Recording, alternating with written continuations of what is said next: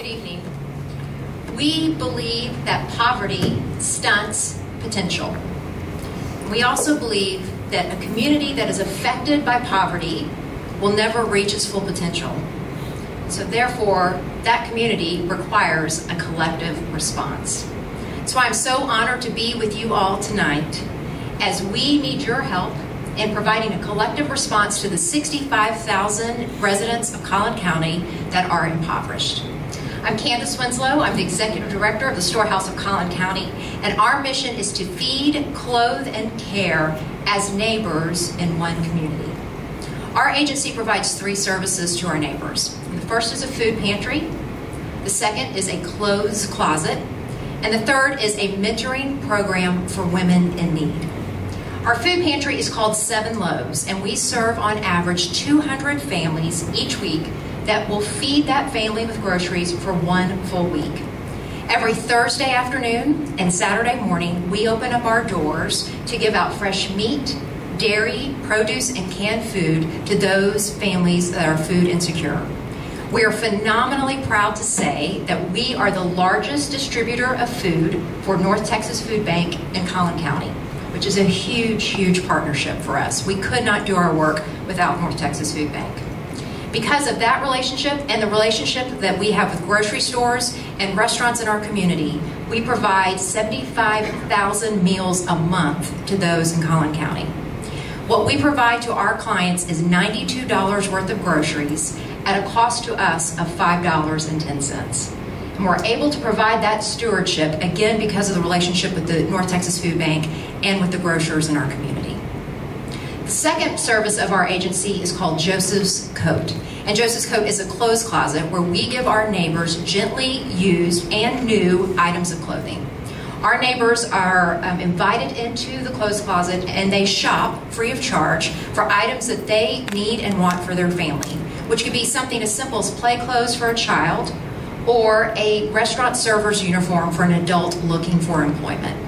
And again, everything to our clients in the clothes closet is free, and we give out approximately 4,000 pieces of clothing each month. Our mentoring program is called Project Hope, and this is when we work with women who are in some crisis, whether that be financial, emotional, or physical crisis.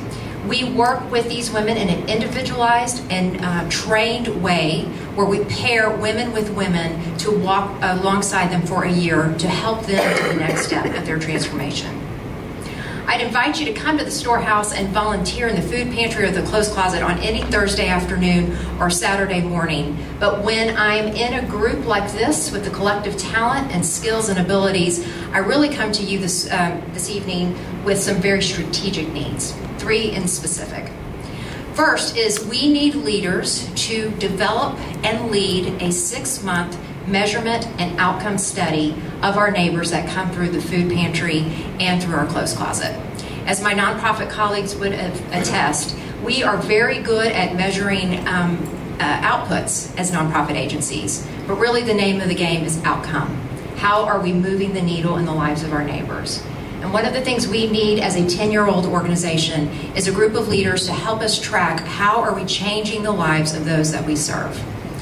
The second need that we have is we are currently investigating the possibility of opening up a retail resale shop in our community.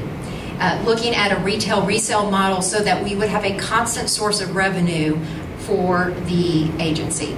And we're looking for a group of people with retail and entrepreneurial experience to help us in that study.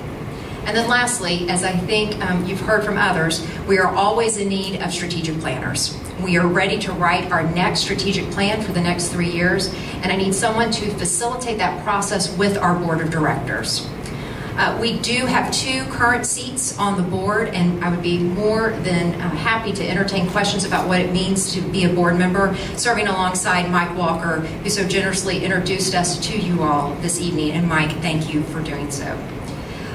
It is my privilege and my honor to serve those in our community who need help.